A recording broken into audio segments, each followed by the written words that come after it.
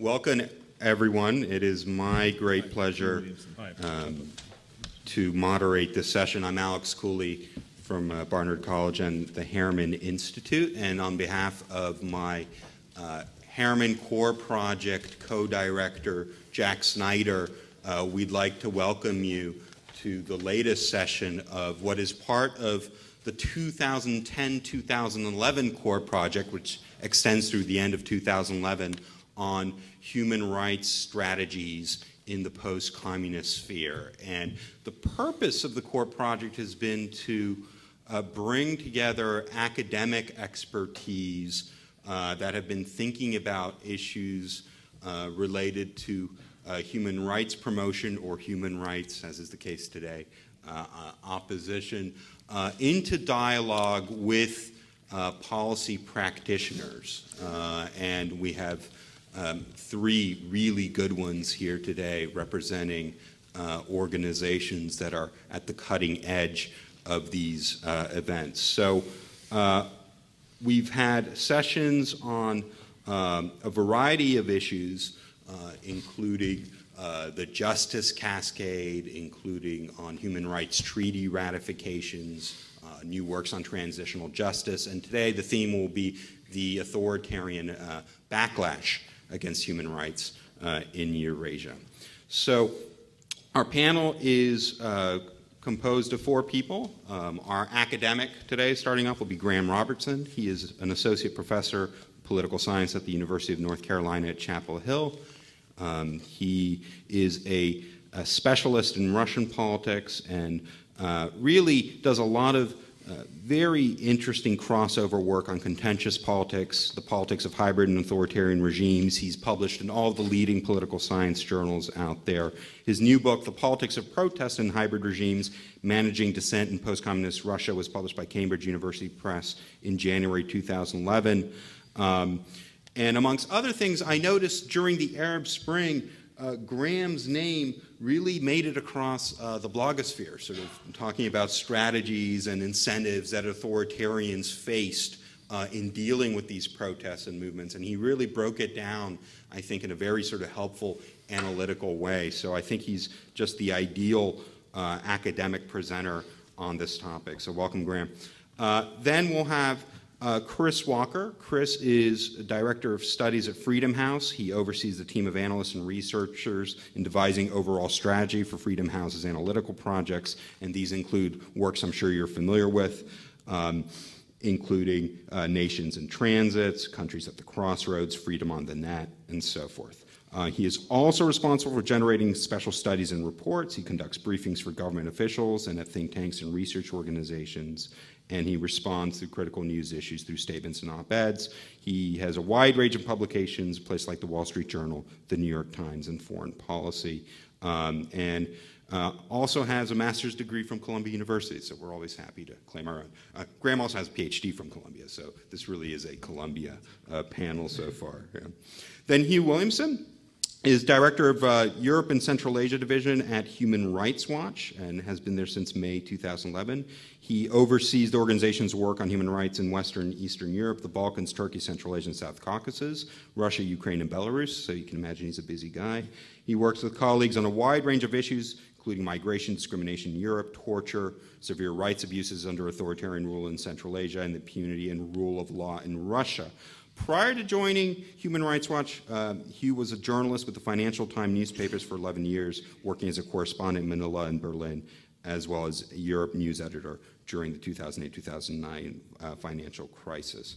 And again, he has written and commented on a wide-ranging topics for international news outlets. Finally, last but never least, Robert Templer is director of the Asia program at the International Crisis Group, covering 18 countries across the region. Crisis Group, as you all well know, has done considerable work on a number of human rights related and governance topics, including topics like Islamism, governance issues, post-conflict development, constitutional development, security sector reforms. It's an organization that publishes very timely and very hard-hitting reports out there. With no further delay, let me turn the floor over to Graeme for about 20 minutes, and I'll ask the discussants to weigh in for about 12 to 15 minutes each. And in the end, we will take your comments and questions. Let me just note, today's session is being videotaped and recorded, so if you ask a question, A, please identify yourself and your organization, and B, realize you will be part of the record of these proceedings. Thank you.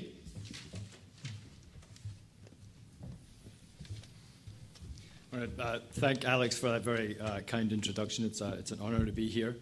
It's also an honor to be on a panel with so many interesting people. And being the academic in that list gives me a license to be completely irrelevant and boring. So that's also a nice position to be in a way. I wanted to use my time today to talk about varieties of contemporary authoritarianism in Eurasia. And I hope to convince you that this is not just a scholastic academic exercise, but one that really does have some real-world consequences for some of the things that other people on the platform tonight are interested in. I want to talk about different kinds of authoritarianism for two real reasons. One is because I think that the authoritarians we see in Eurasia today adopt very different kinds of techniques to maintain their rule, and so we witness very different kinds of human rights violations and different kinds of repression. And so I want to sketch some of that. The second reason why I want to talk about different kinds of authoritarians and authoritarianisms is that I think that it's likely that these different kinds of authoritarians are going to respond differently to efforts to liberalize or to open them up. And any potential path towards more liberal regimes are going to be different in these different places. And so I want to talk a little bit about some research that I've been doing on this in that direction as well. If you read the Nations in Transit 2011 report on the post-communist space, and you focus on Eurasia, it's really wonderful. You learn lots of really wonderful and interesting things. One of the things that's really striking, though, in that publication is that the 8 of the 12 non-Baltic former Soviet states are described in there as being consolidated authoritarian regimes. Armenia is one that's not. It's referred to as being semi-consolidated authoritarian, while Ukraine, Moldova, and Georgia are seen as transitional governments or hybrid regimes. And I think there's a level in which that's absolutely correct. But there's also variation within those 8 that I want to explore a little bit today, that I think can help us to understand better the nature of those regimes and the sort of the way forward, if there is to be a way forward within those regimes. So I'm going to basically sort of try to reconceptualize or think about the countries in Eurasia as being consisting of 3 different kinds of authoritarian regime. On the first hand, we have very highly repressive, or what I like to call closed authoritarian regimes. These are places where there's just no sign of public political competition is acceptable. And civil society is really severely repressed. And those are places like, those are Turkmenistan, Kazakhstan, and Uzbekistan. Then there are other regimes which I think of as being hybrids, where political competition is legal and it's permitted, but that competition is very heavily skewed by the strength of authoritarian institutions on the one hand and by the weakness of independent organizations on the other hand. I have in mind, for those countries, Russia, Armenia, Georgia, Azerbaijan, Belarus, and Tajikistan. And then there's another set of countries which really I think are highly competitive, if somewhat rough and ready, and probably not quite democracies, but nonetheless very competitive places.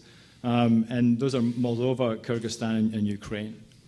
And I don't propose to say much about those 3 tonight, but I'll talk about the other ones instead.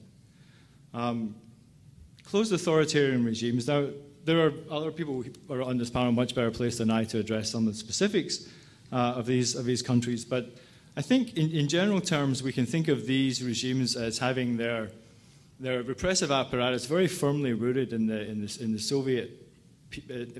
Soviet past. They continue to attempt to control all media, to basically cut their societies almost entirely off from alternative sources of information. They go as far as to regulate alternative forms of artistic expression. The arrest and torture of opponents in these regimes is extremely common. They feature regularly choreographed, if often badly choreographed, demonstrations of enthusiasm and loyalty to the regime. There's been a transformation of party-based patronage networks into purely personality or from family-based patronage networks. But nonetheless, these networks have really undergone relatively little change. And there's enormously strong incentives for anyone who wants to make a success, either in business or in politics, to bandwagon with the incumbents. In each of those countries, that system seems it's been in place now for a long time, and they do seem very consolidated. One thing we do know about authoritarian regimes like that is that if they do change, change is almost always unexpected and comes somewhat out of the blue. For the moment, the major threat to stability in those countries does seem to be more from nature rather than from anything else, from the fact that the top of the pyramid in those countries just can't live forever. And so each of the leaders is going to die at some point. And as we know, this is very often a moment of real crisis for closed authoritarian regimes. Although the very smooth transition to Berdimuhamedov in Turkmenistan suggests that even death might not be strong enough to upset the equilibrium in those places. More interesting, I think, for me at least anyway, are the hybrid cases like Russia, Armenia, Georgia, Azerbaijan, Belarus, and Tajikistan, where for various reasons the elements of authoritarian control dominate, but there really is real open political opposition that's able to organize, sometimes even able to run, if not necessarily win office.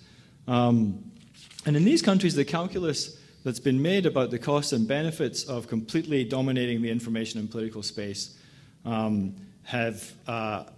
very different than in the closed authoritarian regimes. And there is limited but very significant space for opposition voices and opposition activity. In these countries, the main techniques for maintaining control are quite different, I think. Lots has been said in the academic literature and elsewhere about the efforts of these authoritarians to control electoral outcomes. And over the years, the incumbents in countries like Russia and Armenia and elsewhere have become very good at it. The ballot stuffing, which still goes on, and is kind of the old-fashioned way to do this kind of thing, it has become harder to get away with as sort of electoral forensic techniques like parallel vote tabulation have become more effective. But the menu of what Andreas Schedler called the menu of manipulation that goes on in elections in these countries is much more sophisticated than mere ballot stuffing.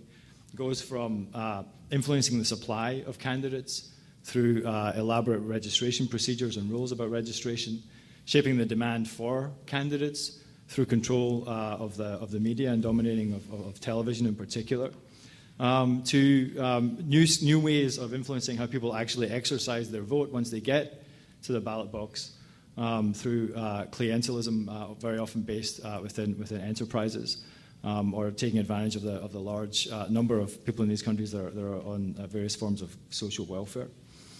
In addition, authoritarians in places like Georgia and Russia in particular have become really skilled at manipulating electoral systems to ensure that they get the outcomes that they desire. It turns out that national list proportional representation with a high threshold combined with the Hare system for redistributing seats has become a really good way of turning either bare majorities or pluralities into supermajorities in terms of seats. It's sort of curious that proportional representation that lots of people associate with more pluralistic outcomes in democracies is a really effective tool in the hands of authoritarians. I think that's one of the things that's unexpected in recent years.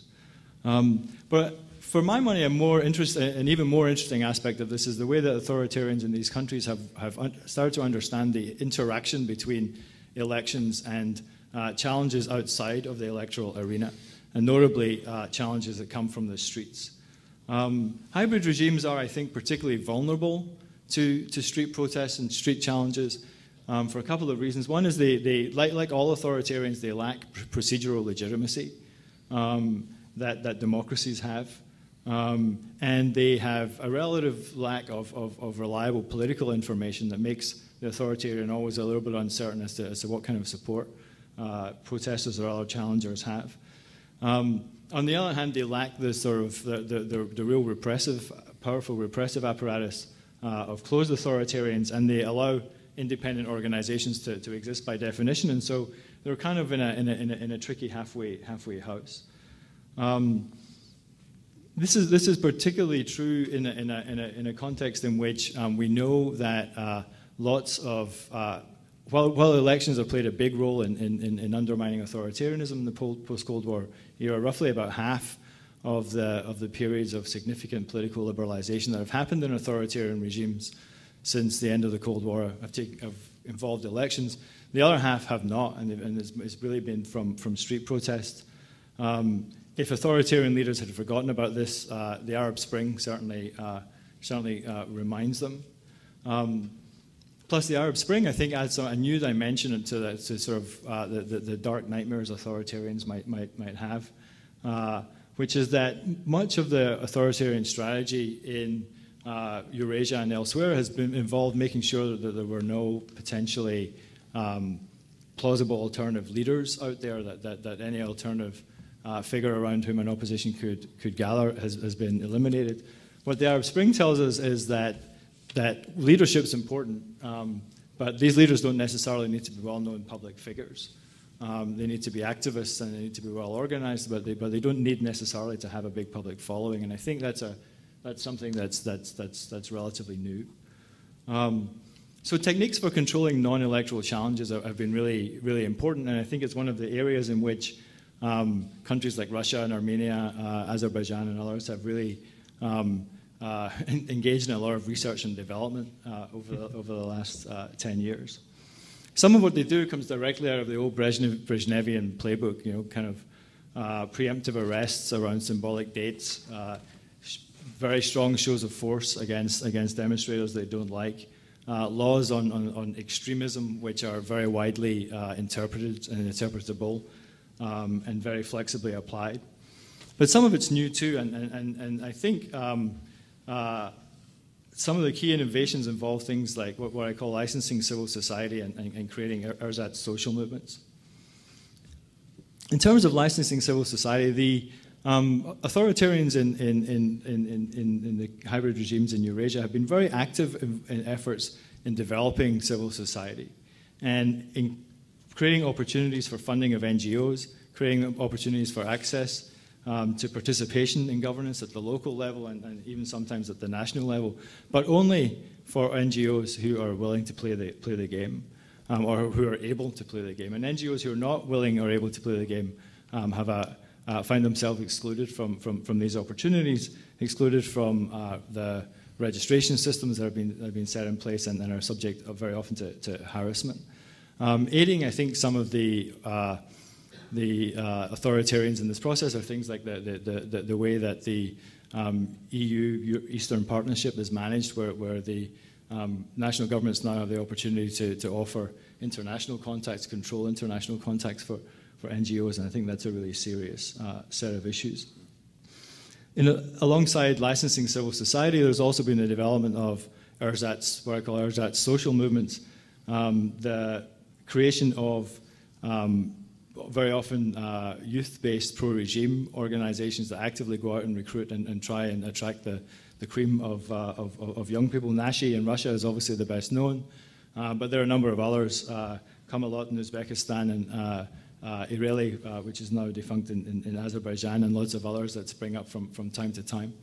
My favorite is a new one that in Uzbekistan that supports Islam Karimov's new pro-Russia foreign policy, which has the very cute name of Nashi Rossiya Uzbekistan. I think that just about says it all. These techniques are really very effective. They're also extremely confusing. It's hard to know from the outside, for example, that the young lawyers Association of Young Lawyers in Armenia is a pro-government front organization, while the Association of Young Lawyers in Georgia is actually an independent group that holds Saakashvili's feet to the fire on a regular basis. In Russia, the Public Chamber is a regime-sponsored substitute for real political participation, while the Public Chamber of Azerbaijan is an opposition-run alternative parliament. So you have to be very, very careful with language and what lies behind the name in Eurasia these days. These techniques, though, I think are very effective, but they're far from foolproof. And civil society development and innovation amongst civil society activists and opposition groups is alive and well. And alternative political, ideological, and cultural space, the alternative political, ideological, and cultural space continues to grow. So the regimes, I think, over time are increasingly being pushed into more and more repressive positions. This has been, I think, evident in Central Asia recently, where the example of the Arab events is probably most keenly felt, but I think we'll also see a lot of this in Russia over the election cycle of 2011-2012. Russia is currently the site of many thousands of protests, events every single year. It has, most of them are pretty small, but as we know, small protests can grow into large protests in the right circumstances. And Russia has at least some of those circumstances in place. There's a very clear, active, innovative cadre of activists and oppositionists in Russia who've cut their teeth in the pretty harsh world of the Putin era. There's a very vigorous blogosphere, a very highly networked set of activists, and young people who are very skeptical about the direction the country is taking it. The real question is, I think, going forward in Russia is whether there is enough indignation out there and whether it's widely spread enough, and I think it's a little early to tell, but I think the upcoming election period is going to be interesting for what happens in the streets as much as what happens at the ballot box. I want to finish, I don't know how long I've got left, but I want to finish by talking about some things to do with how we might help and how these different kinds of authoritarianism might be exploited or might be used. There's lots of research been done on different techniques of exposing electoral fraud, on international diffusion of protest techniques and tactics, but there's not much research on the different kinds of effects that international assistance programs have on different kinds of authoritarians. And I think that's really important because I think there are good grounds to believe that different kinds of authoritarians are likely to have different kinds of responses and to evolve in different kinds of ways. So let me wind up by just suggesting a couple of things, ways in which this might happen. This comes out of a series of papers that I've been working on with a colleague of mine at Princeton, a guy called Grigory Popelikesh, in which we've been attempting to analyze patterns of all major episodes of either political liberalization, political opening, or political deliberalization, political closings that have taken place in the post-Cold War era. And so what we did was we used Freedom House and Polity reports to identify 92 cases of countries that underwent moments of significant political liberalization since '92, and 64 cases of countries that underwent significant deliberalizations. And some really interesting sort of patterns or stylized facts are starting to emerge from this, and I wanted to just kind of put two on the table for you tonight, which raise, I think, lots of unanswered, at least in my mind, questions. The first is that in thinking about political liberalization in very closed places, the ones I started with, the idea, the dream of overthrowing the dictator or replacing authoritarian incumbents with someone better might not be the right way to think about how to go about engineering improvements.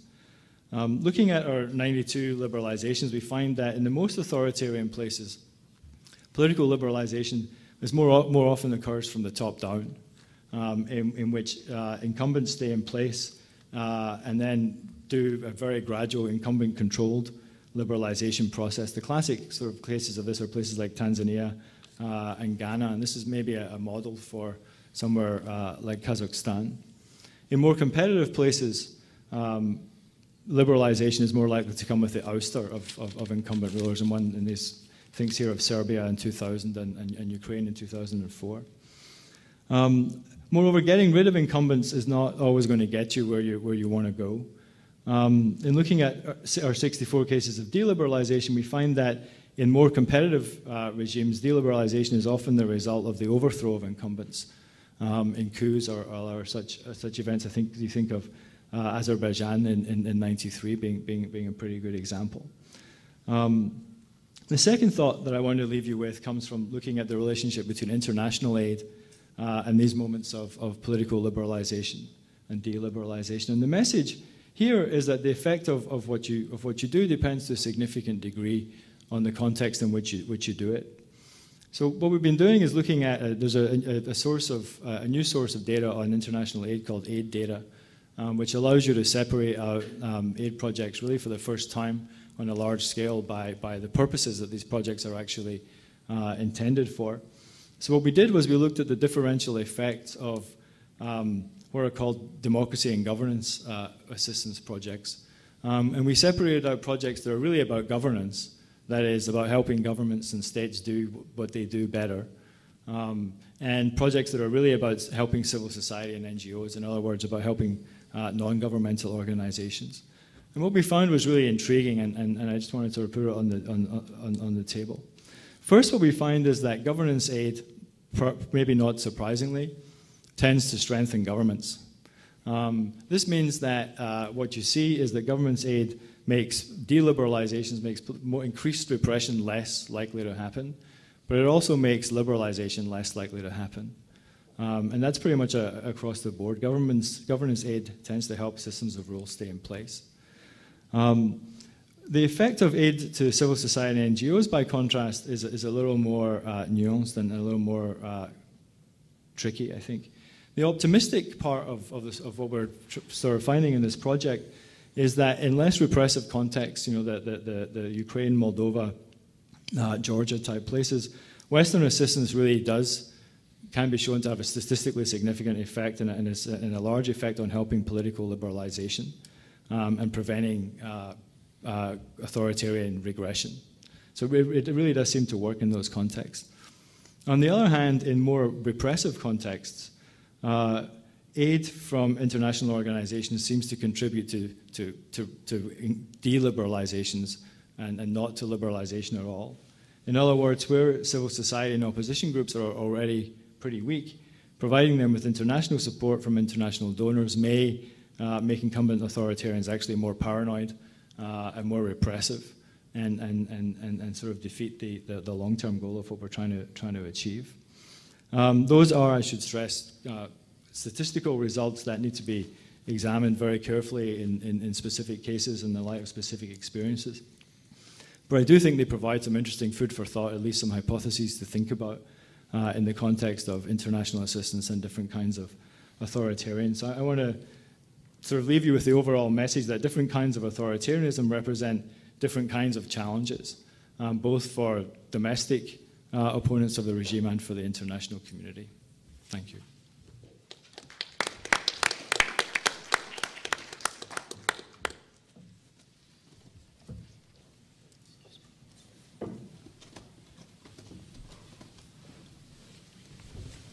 So, Alex, would you like me to?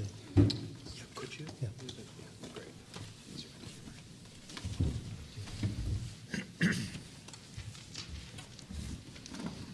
I'd like to first off thank Alex Cooley and Jack Snyder for the invitation to speak here with you all this evening. I'd also largely agree with what Graeme suggested, including how we value Freedom House's Nations in Transit project. I'd note that the staff who work on the project are here tonight. They really do a great job in getting a very demanding project out the door each year. And I think just off the bat, to respond to a couple of things that Graeme mentioned, I wouldn't disagree with his reframing and using a slightly different lens for the non-Baltic former Soviet states he alluded to. I think we have a breakdown that very much follows the findings as we have them each year. It's not to say that that's the only way in which people could interpret these countries. And I think a good deal of what Graeme suggested in his analysis really makes quite a bit of sense, and in fact it'll be part of what I'll touch on here. But I thought for the purposes of this discussion, I would focus a little bit less on the backlash dimension of this question, in the sense that clearly the repression that is applied by the regimes in the non-Baltic former Soviet Union, and I think if we define Eurasia more expansively, we could quite easily include China in the discussion, is such that it's at very sharp levels at the moment, and that's putting it modestly. If you look at the range of sectors and the range of institutions that are under pressure today, it's really quite dramatic. And I think we might quibble over the distinction between a little bit more and a little bit less repression in some of the states that we're discussing tonight. But I think if you look at the systematic nature of repression across the institutions that are relevant to basic human rights, basic institutional accountability, you'll find that in this part of the world, it's really quite extensive. So we have 80% of the non-Baltic former Soviet Union classified as authoritarian, consolidated authoritarian. It's about 225 million people. And in essence, what that signifies is that basic rights and guarantees that should be afforded by the state are not provided to the citizens in these countries. What I thought I would do is focus a little bit more on the strategic part of the title of this event this evening, in the sense that some of the tools and approaches and instruments that these regimes are using are evolving and are rather sophisticated, in the sense that while authoritarian regimes of the stripe that Graeme put into the consolidated category, Uzbekistan, Turkmenistan, and Kazakhstan, clearly use all of the tools at their disposal to repress alternative voices. I think as you move down the continuum of countries, you'll find that there's an extraordinary degree of repression, but it's actually more refined and more sophisticated in many ways. And I thought I would at least make an argument and suggest some of the ways in which this is both deeply problematic for ordinary citizens who live in these countries, but in some ways more pernicious because it presents some challenges that you might not have found during the Cold War era when things were more black and white in many ways. I think today you see a lot more modernized authoritarianism, which I think confuses the West, which is one of the points that I'd like to get into the discussion tonight, but also provides more of a cushion for ordinary citizens in these countries. So, as Graeme noted, the region we're talking about has a diverse range of authoritarian states. In my view, it ranges from some of the world's most repressive regimes, including Turkmenistan and Uzbekistan, all the way to regimes that are repressive, nevertheless have some openness and at least hope for meaningful change. And we might include in there Moldova, Ukraine, although Ukraine is a good case study today because some of the promise and some of the optimism that we all would have discussed tonight if we had the same conversation, say, 4 years ago, seems to be moving in the wrong direction and testing the proposition that the roots had grown significantly deep on the governance side in Ukraine to withstand the sorts of pressures that a seemingly authoritarian-minded leadership over the last year has started to push. We have geopolitically important cases that I'll tend to focus on in this discussion because they're the most influential on a variety of levels, economic, politically, diplomatically, in their interactions with the European Union and the United States.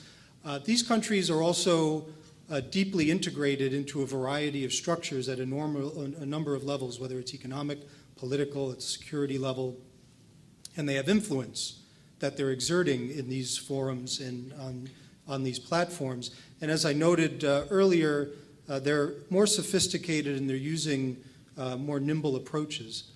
If we look at Russia, it's in the news recently for a number of reasons, most prominently due to the return of presumably Vladimir Putin to the Russian presidency, My colleague Tyler Roylance has a blog post on Freedom House's blog today that is very insightful on this notion that while the choreography that's bringing Putin back to the presidency was artful, it's adhered to the letter of the law in the sense that there's been no constitutional violation, you could make a strong argument that this is not necessarily following the spirit of the law, especially given the depths to which it seems the agreement between the two principals here included a return to Putin some time ago. The fact of the matter is, if you look at virtually all of the non-Baltic former states that fall into the consolidated authoritarian regime, as Freedom House defines it, they've all found ways to make sure that dominant political figures or powers retain the top position in the country. This ranges from Azerbaijan to Tajikistan to Kazakhstan. Kazakhstan, among other countries, has lifted term limits, given presidential immunity, has drained the country's parliament of any opposition whatsoever. Azerbaijan, which I didn't include in the influential list there, but I think it's at a tier maybe right below the countries I listed there. Important energy partner, security partner, it's a Council of Europe member, it's more involved in international fora. It's just been awarded the the Internet Governance Forum for the coming session. It's really rather incredible if you think about it. Although I would note that Tunisia, not so long ago, also hosted the Internet Governance Forum. You can draw your own conclusions about what that suggests going forward. In Russia, some of the tools that have been used to safeguard the regime, and I would argue create a more sophisticated set of instruments and approach in the current environment. We're in 2011, after all. It's really remarkable if you consider the degree to which information flows, commerce crosses borders, and yet you have systems that, in my view, are very effective in limiting politically consequential discussion and managing it. And that's something I'll come back to in a minute. Even in the countries that are below the most autarkic, in the case of Turkmenistan or Uzbekistan, but even in slightly more open regimes, I think this is one of the things that needs a little more review to see just how effective it's being in retaining the sort of profile these regimes have. The term democracy, I think Graeme mentioned correctly that it's very important to think about the usage of language and the conceptualization of terms, both at a micro level when you think about the way in which an NGO or an association is defined, but I think also at a much higher level of analysis if you look at the way democracy is used today. In Russia, you have the formulation of sovereign democracy, which the argument as it goes is that, look, there are a lot of different democratic systems that can be put in place. You can have a variety of different ways of having democracy evolve. It's clearly true, but I think what you see is, by any measure, Russia's system, where there's really very little institutional accountability, very little of an ability to hold powerful figures to account, in my view, very circumscribed discussion of politically consequential information. They're fighting to retain the use of the term democracy because they value it, at least rhetorically.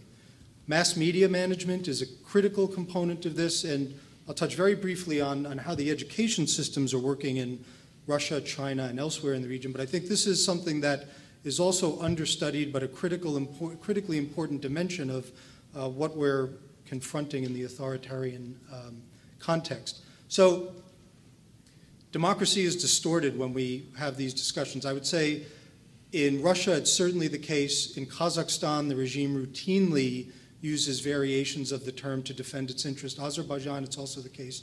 China, very much so. You'll hear democracy with Chinese characteristics. There's really a fight to arrogate the term for the purposes of the authorities there. Independent institutions are rejected as being Western.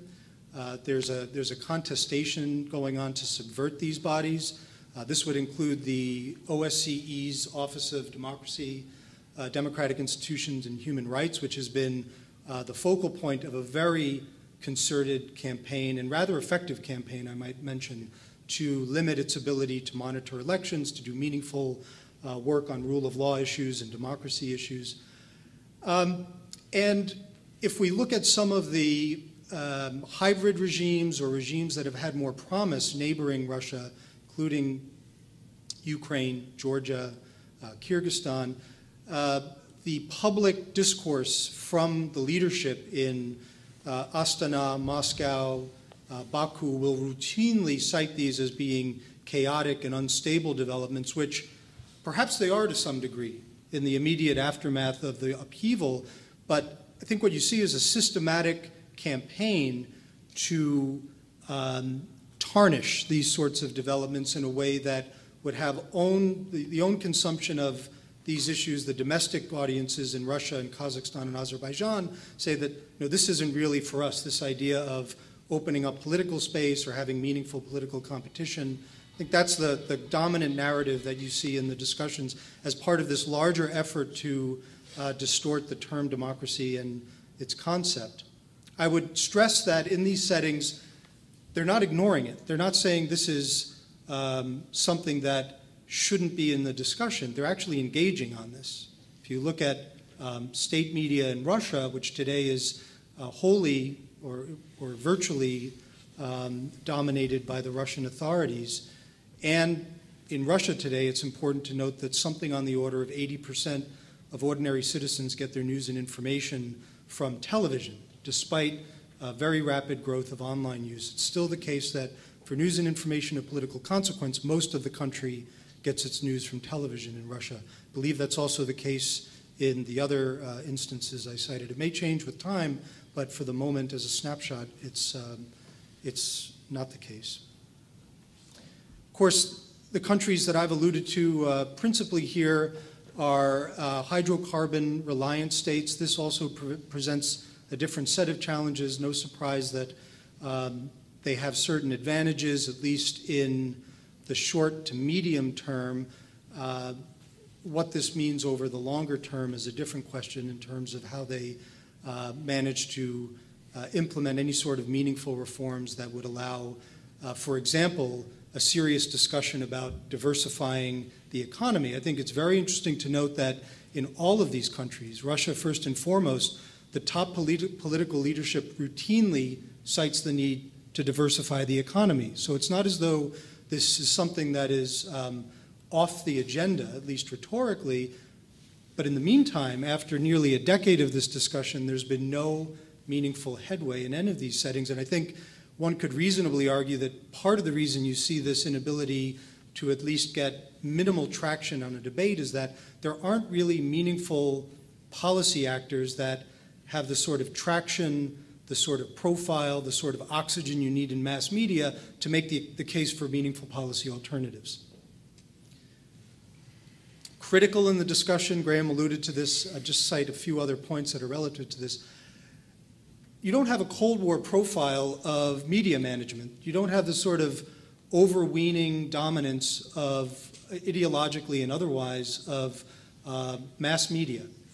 What you see is a kind of selective, a la carte construction of the things that are effective in a modern information environment for suppressing things that matter. So you have, among other things, intimidation and attacks and often outright blocking of international media. That includes the BBC, Radio Free Europe, Radio Liberty.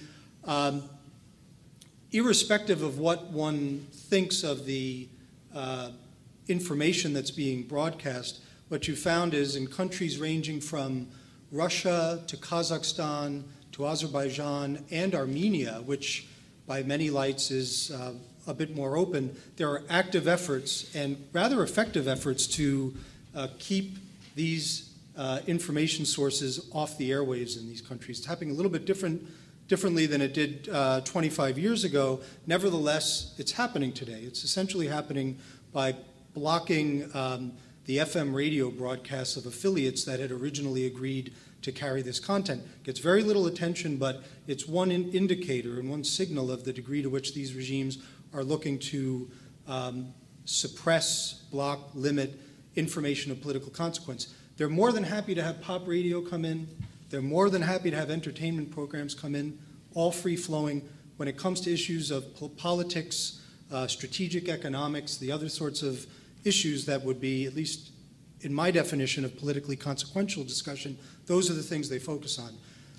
China is adapting its media model. I won't go into too much detail on this. Also doesn't get much attention, but China's using a market-based model to ensure that news organizations create information that is commercially appealing but politically anodyne.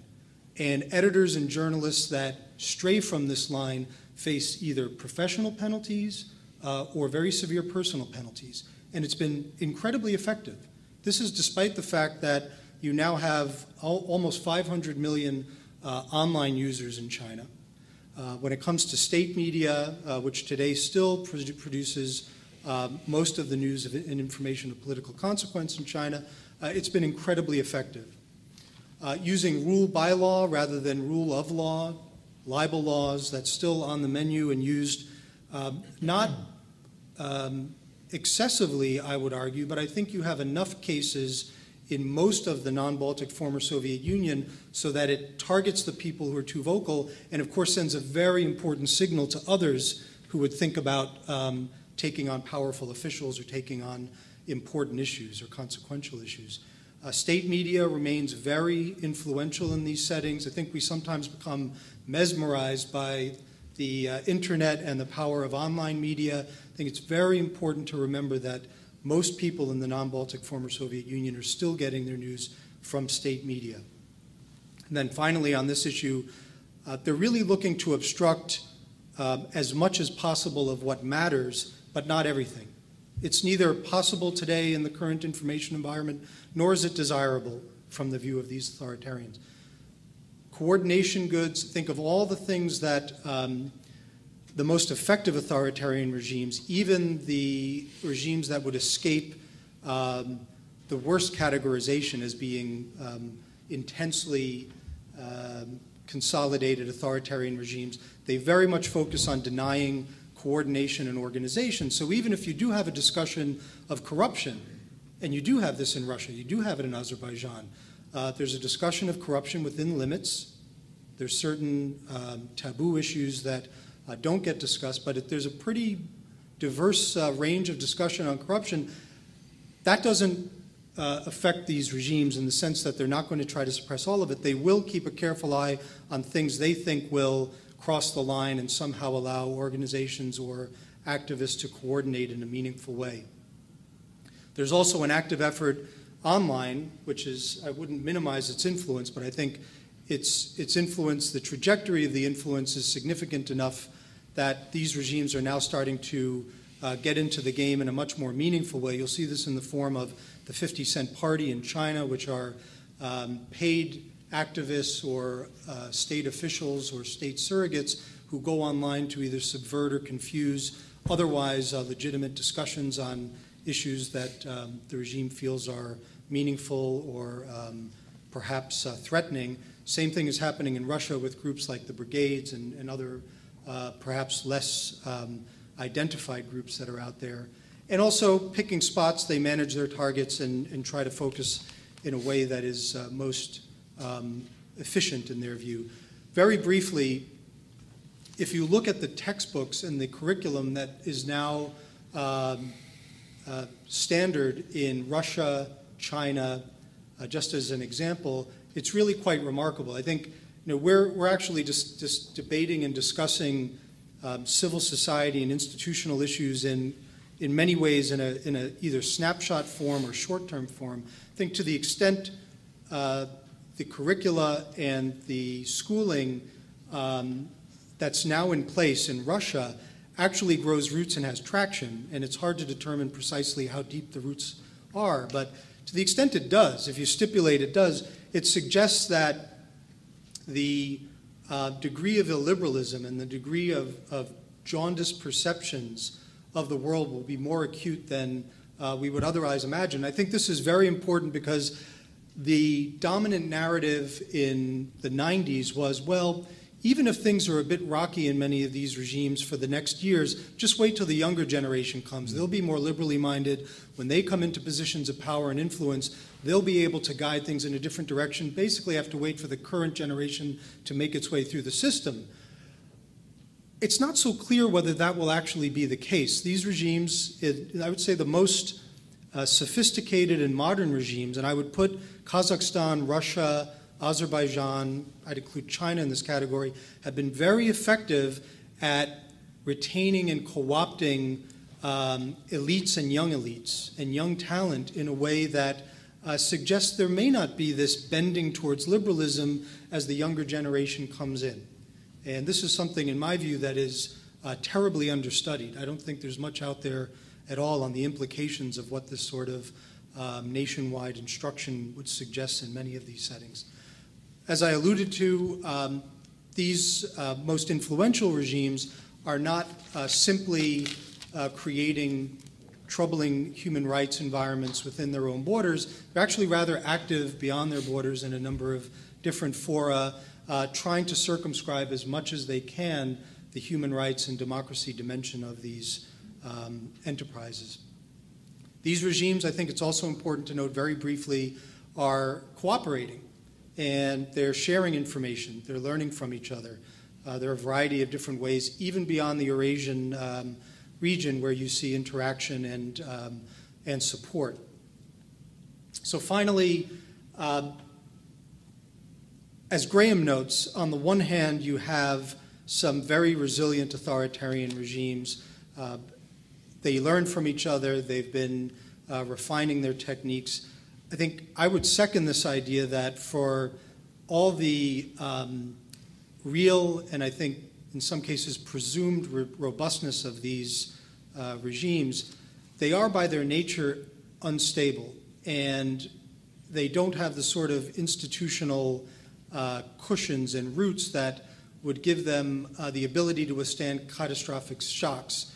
And this doesn't suggest that things will change in the immediate term. There's no way to predict this, but I think had we had this conversation a year ago, and precisely a year ago, there wouldn't be a person in the room who would have suggested that regimes with similar political governance profiles, not to say they're identical in other ways, but there wouldn't be a person in the room who would suggest that we'd have the sort of changes in the Arab Middle East that we've had in the last 8 months.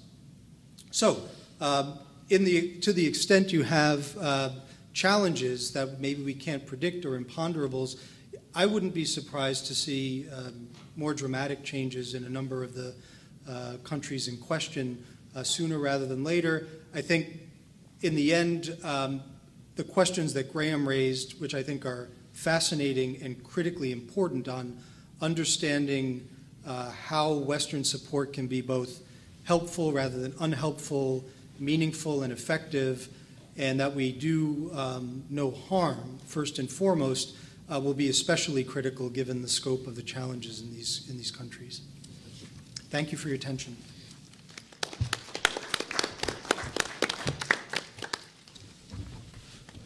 Can I just carry on? Sure.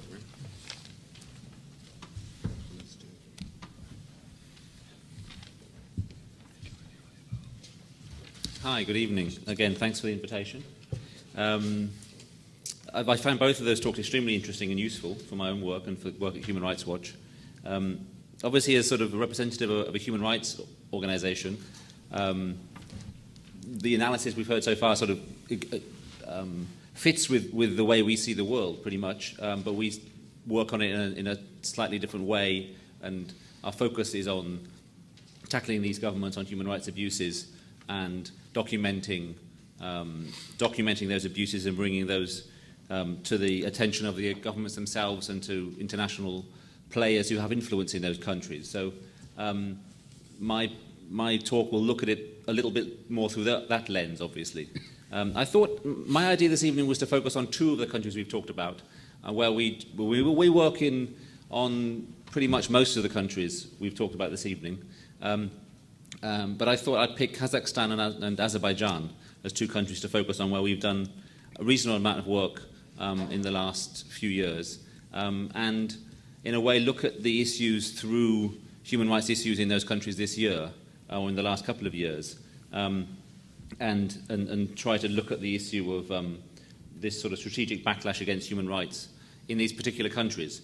I've picked those countries in a way because, from our point of view, from a Human Rights Watch point of view, one might look at the most repressive regimes. We've done a hell of a lot of work on Uzbekistan over the last couple of decades. Turkmenistan is obviously a terrible case in Central Asia.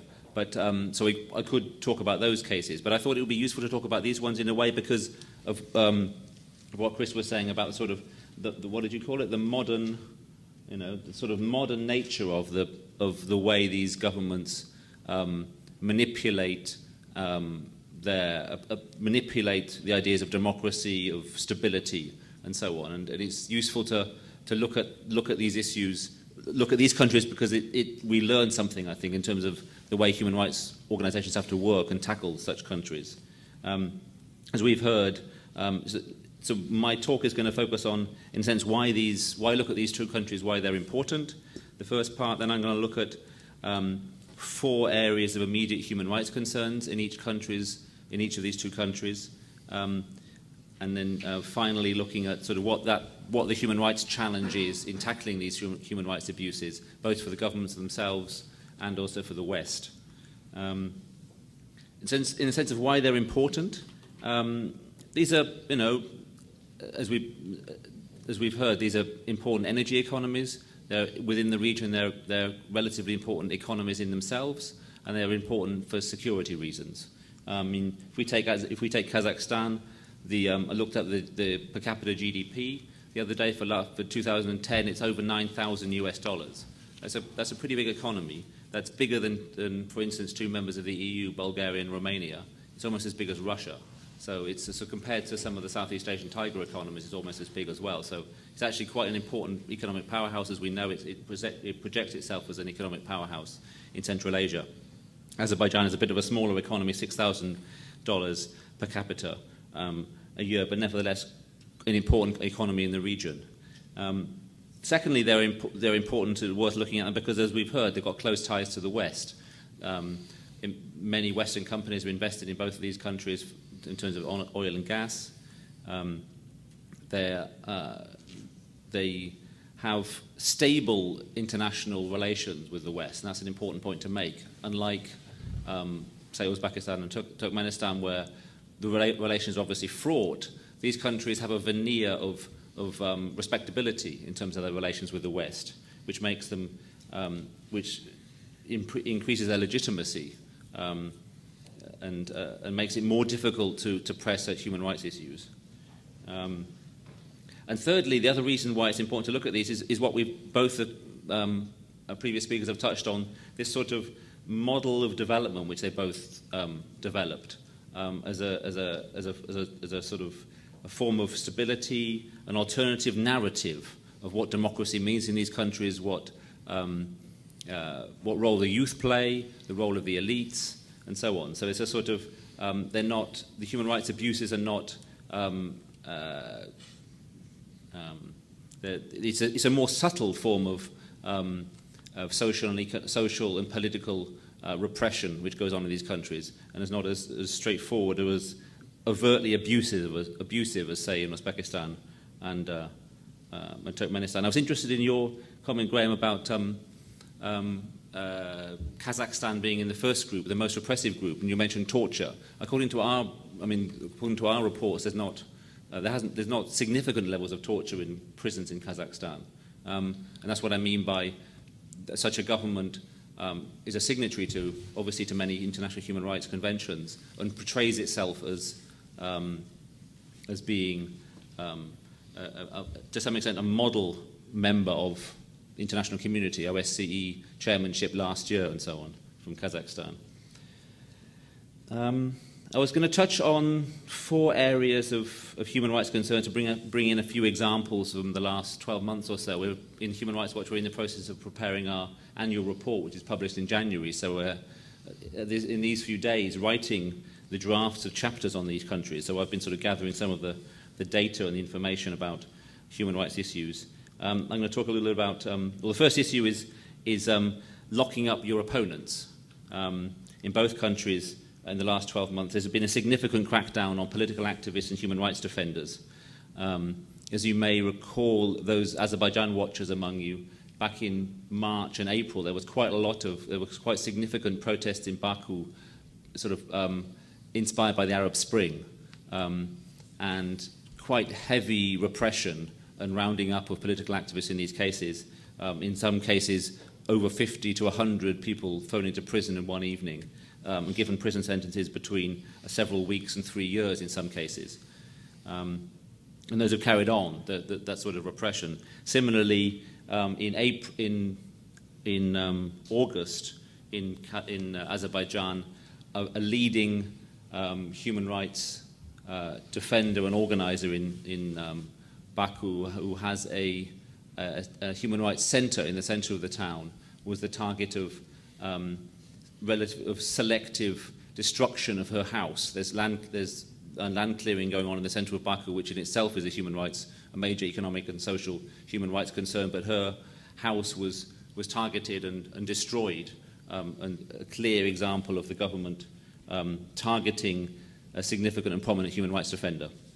In Kazakhstan, similarly, there have been, if one takes the example, probably the most significant human rights, well, one of the most significant human rights concerns in the last few months in Kazakhstan has been the protests in the west of the country since May among oil and gas workers and those associated with the oil and gas industry. 3 or 4 major companies, workers, several thousand workers in each case have been on strike.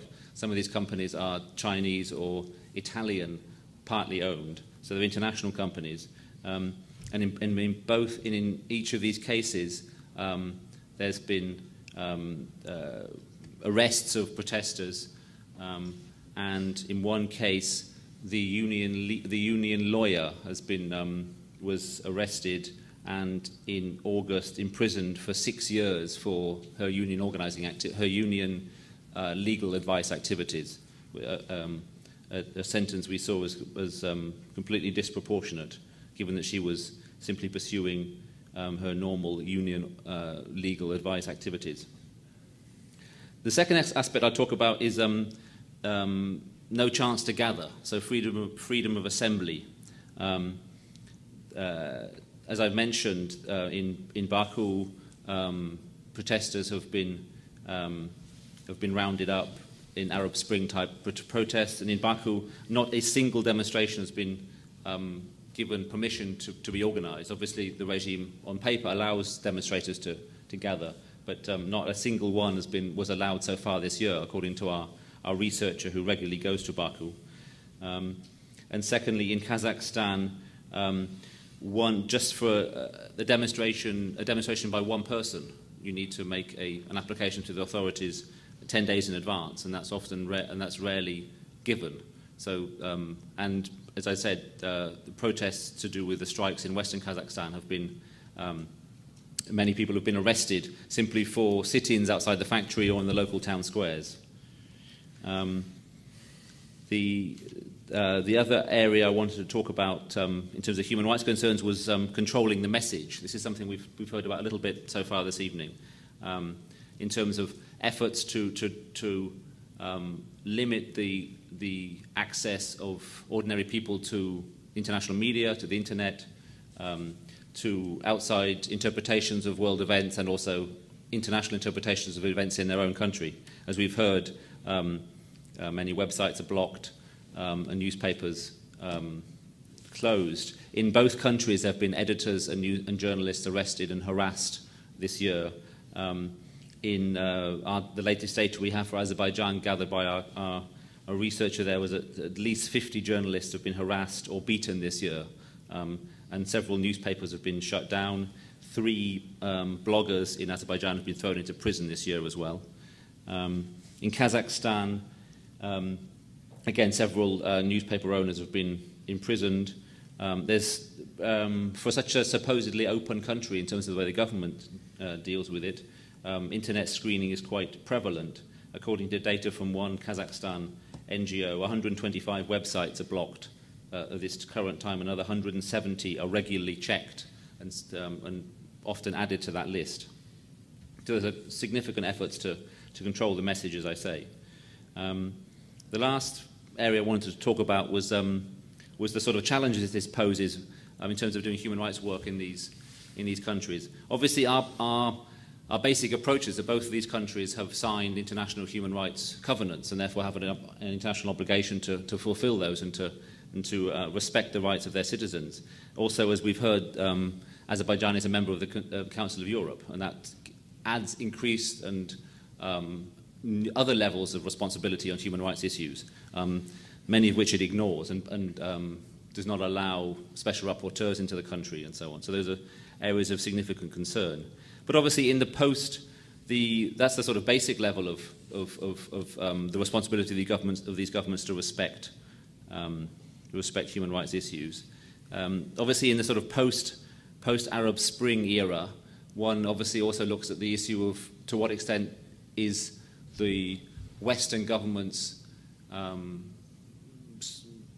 tendency to prioritize stability over reform really the best way forward. That's what European Union member states and Brussels has tended to do, or did tend to do, with North African countries, and it took some time for them to shift their agendas and shift their priorities as events in Tunisia and Egypt unfolded early this year. And as we've heard, political change in these countries, in Azerbaijan and countries like Azerbaijan and Kazakhstan, comes in unpredictable sorts of ways. And even if it may, in the past, have led to political change within the elites, there's no reason for the regimes themselves, or indeed Western political interlocutors, to believe that will happen again. So, in a way, instability is programmed into the future of these countries. And those are messages which Western governments need to sort of pay more attention to as they balance up the foundation of their relationship between economic issues, security issues, and energy-related issues.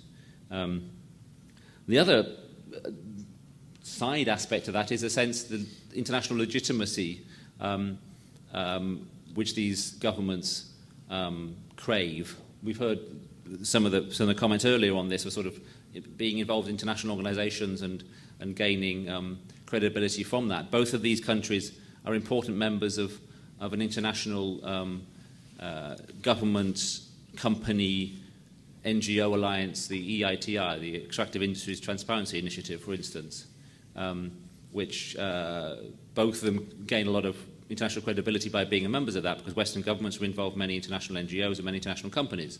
And while Human Rights Watch wouldn't criticise EITI itself, because it's a valuable initiative to promote the transparency of flows of oil industry revenues in the government and efforts to show, to some extent, where those revenues go, nevertheless, it might be worth the governments and the NGOs and the companies looking harder at how that money is actually used in the countries, and whether it does lead to more economic equality rather than inequality. I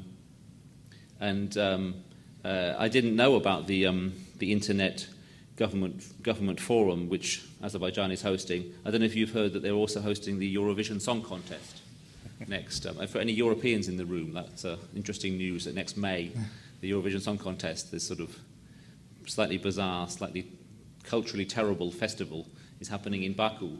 And again, they're doing that. They won the competition, but they're very proud of their victory, of winning this, and want to put on a good show.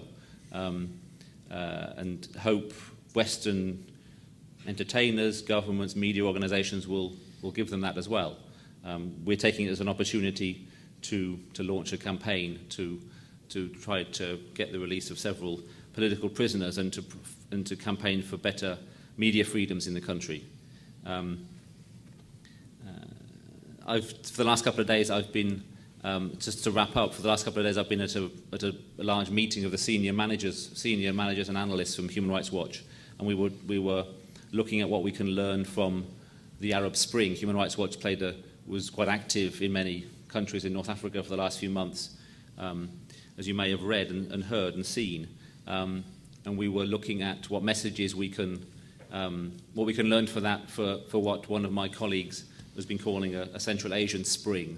One is simply to remain as involved as one possibly can as a human rights organisation in the region, and stick with the human rights defenders in the region and be ready for when the unsettling events which we've heard are likely to come do indeed come around the corner. Thanks very much indeed.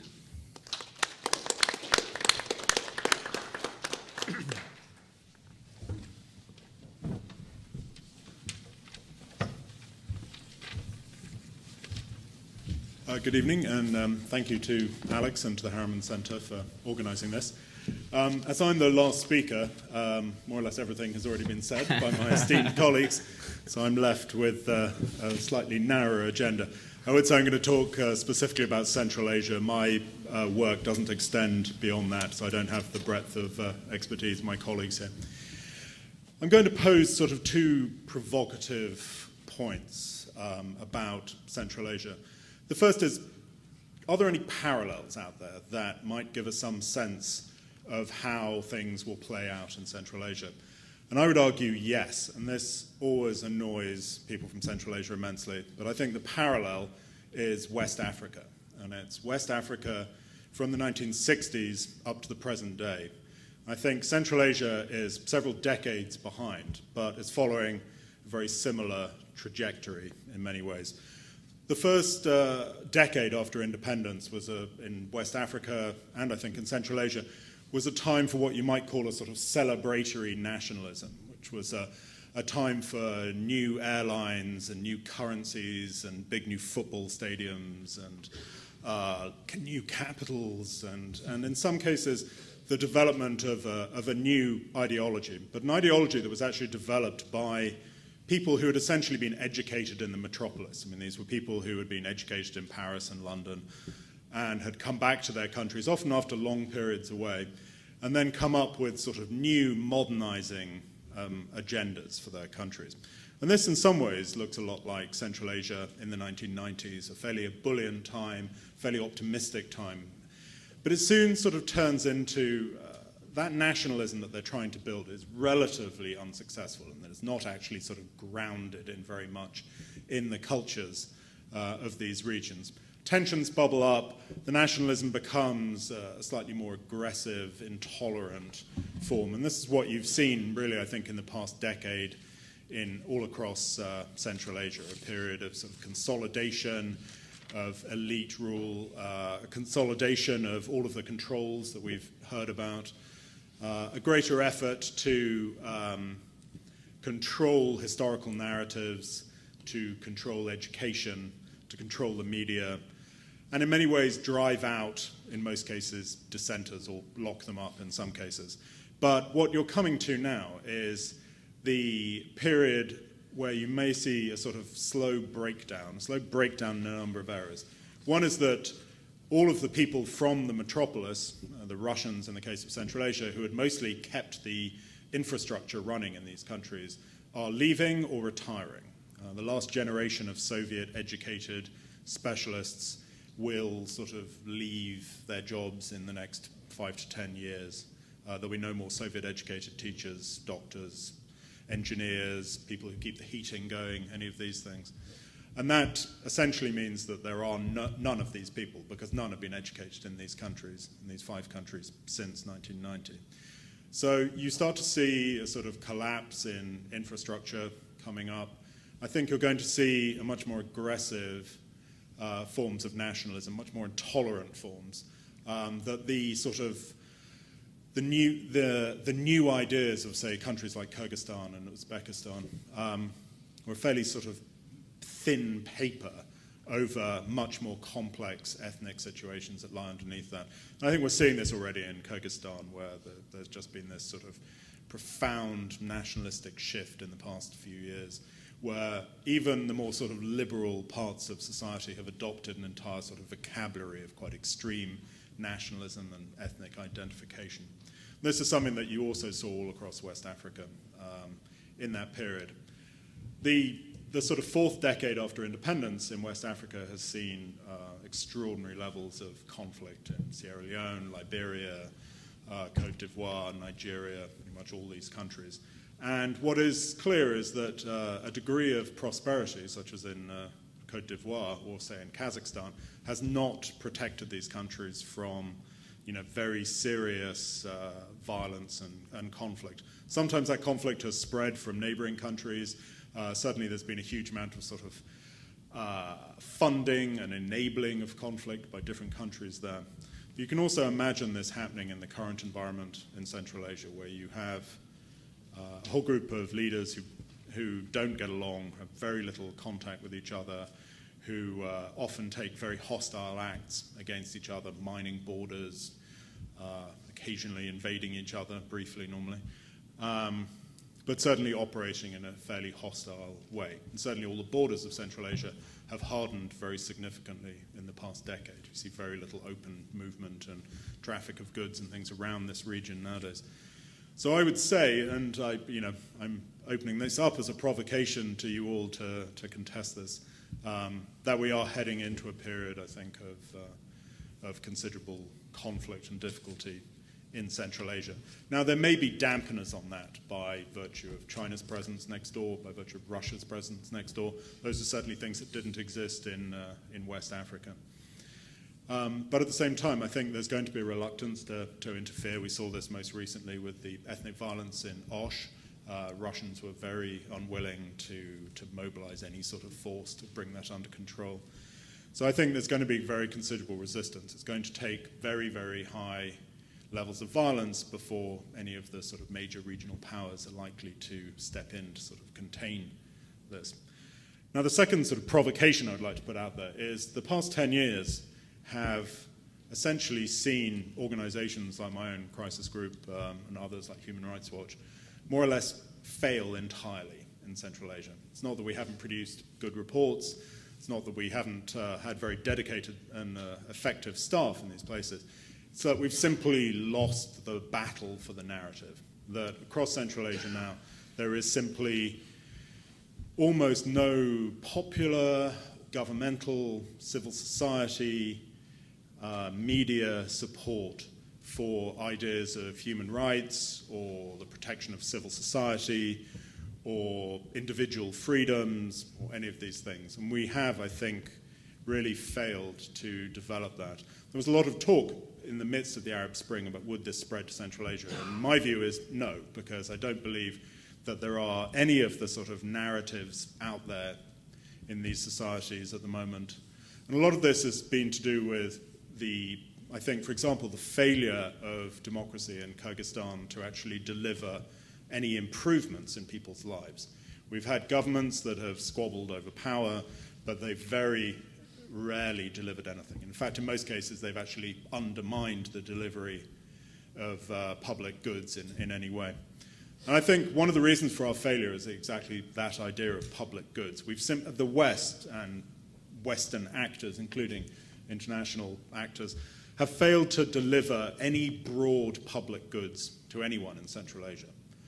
There have been, pockets of aid and whatever. It's mostly been, I think, incredibly ineffectual.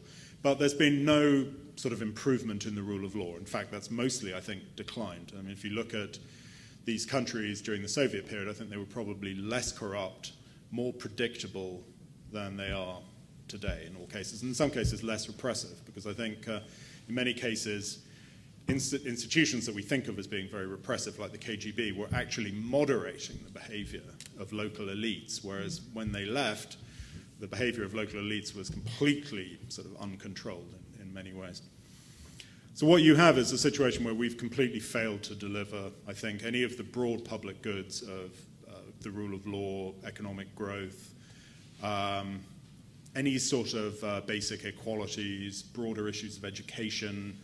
None of these things have happened. And I think it is a moment to assess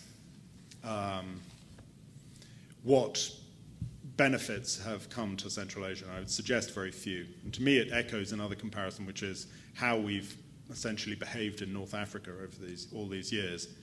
And the degree to which our behavior in North Africa has left us with very few policy options, very few interlocutors, very few friends, really, across North Africa nowadays. I mean, I know everyone is trying to switch, very rapidly into claiming that they were supporters of Arab revolutions, but what is quite clear is that nobody was. Everyone was extremely anxious about all these processes. And I think we got ourselves into the same situation in Central Asia of having a very narrow focus purely on security issues, really purely on Afghanistan, in fact, and ignoring the sort of broader engagement, the broader delivery of goods to those things. And I think organizations like mine have in many ways not grasped that as early as we should have done, and that we should have had a much sort of broader, perhaps less elite-focused approach to these countries and what was needed in these countries. And but I do think it's now really 20 years since independence in all these countries this August, isn't it? And it's time really, I think, for a reassessment from all of us about how effective we've been in terms of our assistance, aid, engagement with the whole of Central Asia. So I'm going to stop there.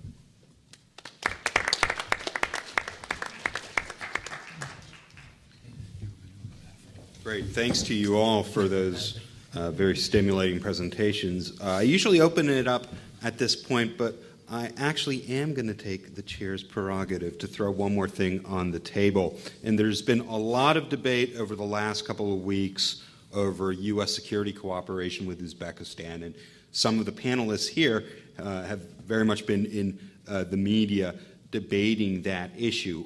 Just for those of you who don't know, the Obama administration has pushed for, and the U.S. Congress is poised to pass a law that would allow, or rather a waiver that would allow the United States to give Uzbekistan aid to buy equipment for military, known as the Foreign Military Financing. And this had been suspended in 2004 because of Uzbekistan's failure to meet compliance with human rights standards. So there's been some real debate, both in the newspapers and the blogosphere, about what the U.S. should do with Uzbekistan. And sort of two prominent points made is, well, we know this regime is horrible and ruthless and authoritarian, but hey, our only other alternative is Pakistan. So if Afghanistan is going to be the priority, what would you suggest that we do regarding Uzbekistan? So the sort of practical argument, you have to sort of supply the troops. Then the second argument I think is more interesting, and that's sort of a kind of a revision of the engagement argument. That is, if the U.S. military engages and if we give more contracts to the Uzbek government, they'll once again be in the media spotlight. They'll once again be sort of, possibly named and shamed. Their behavior will be examined, and that kind of engagement has the potential to shift them. And maybe sort of, I'm not sure Graham's advocating this, but I'll borrow from his metaphor, that would be the sort of top-down view, right? That you could nudge the security services. Some people have even invoked Egypt as being the model for Uzbekistan. At some point, do the right thing. So I'd just like to get your comment briefly, if you want to take it up on the whole Uzbek FMF thing, and especially in the light of what Bob was saying, at the end, that it strikes me at this time of financial crisis that the West doesn't have any more public goods to give, right? We give private goods. U.S. military gives private goods and so forth, but the countries that are giving public goods are countries like China. It's countries like the Gulf in terms of the Arab Spring. They're the ones who are actually sort of funding the transition. So just to weigh in on that, sort of FMF Uzbekistan, what does that say about, I think, both our strategies and the credibility of the whole human rights Western engagement enterprise now? Whoever wants to jump in. And Hugh, I'm happy to jump in. Yeah. Our view, Human Rights Watch view, is that, in a sense, we're not naive. We recognise the tough call that the US has to make between Pakistan and Uzbekistan, and we're not, in a sense, anti-military, anti-security by any measure. So we see the sort of the tough measure they have to take. On the other hand, we think this is something which is vastly also in Uzbekistan's interest, and therefore the price should have been a lot higher than it was in terms of these sorts of deals, as waivers should not have been given up so quickly. There should have been more conditions attached to giving it up. Obviously we're opposed to being given up, but in terms of our sort of analysis of the situation, it seems that was moving down that path, so we saw that way. We were very keen. We wrote letters. We coordinated NGOs in writing letters to Congress on this. We were very keen on the State Department at least not pretending that human rights were getting better, not linking the deal to somehow that things had been getting better. And even on that front, the Obama administration was disappointing. Clinton made some sort of comments which underlined the higher levels of friendship between the two countries and things. So we were quite disappointed, to say the least, on her language on that. Looking forward, I think there's very little evidence, perhaps no evidence at all, that giving more traditional or military aid to Uzbekistan will lead to change. There's not. I mean, we can debate.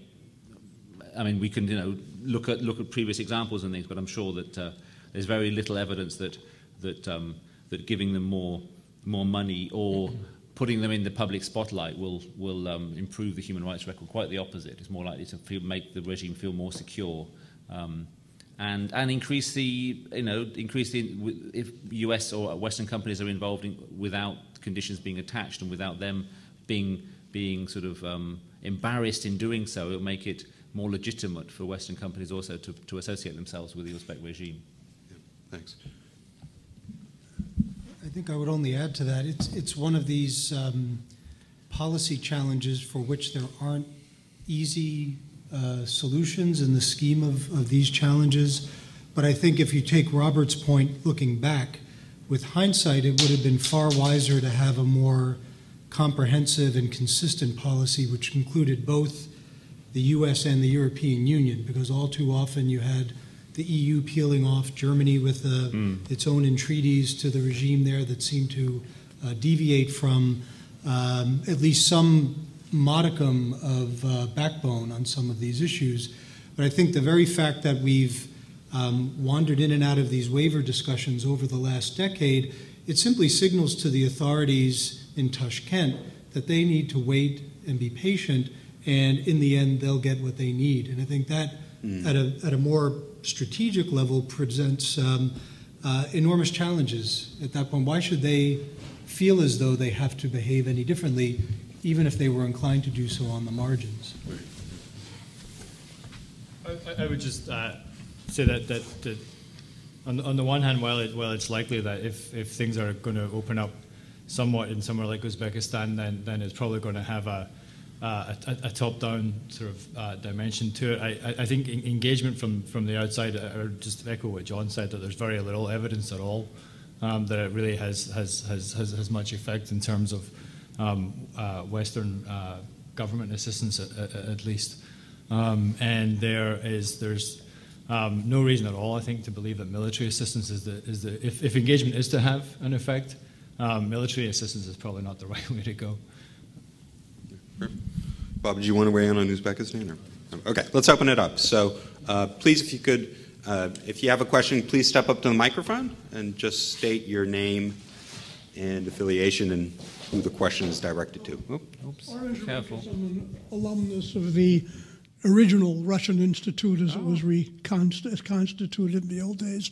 I've heard a lot of very interesting reportage, but I can't help wondering, what do we learn from all of this? Are there any general conclusions that you could formulate? Some have been adumbrated, but you know, the old Soviet Union spawned all these countries. When the Soviet Union was in charge of Eastern Europe, it was also in charge of countries with varied backgrounds, and the result was different even while the Soviet Union controlled them. We know that the Romanian economy was much poorer than the East German economy. In fact, somebody once said nobody has ever invented a system that could prevent the Germans from working. And I wonder if there's an analogous situation. Are there any features in common that would incline these various countries to accept or reject human rights? There should be some kind of what preconditions existed in these countries from which we could learn something. Good. Okay. Preconditions. Let's take another two, and we'll bundle in the responses. Jack Snyder from Columbia. I wanted to ask you, Graeme, to follow up on the top-down model and exactly what the mechanism is.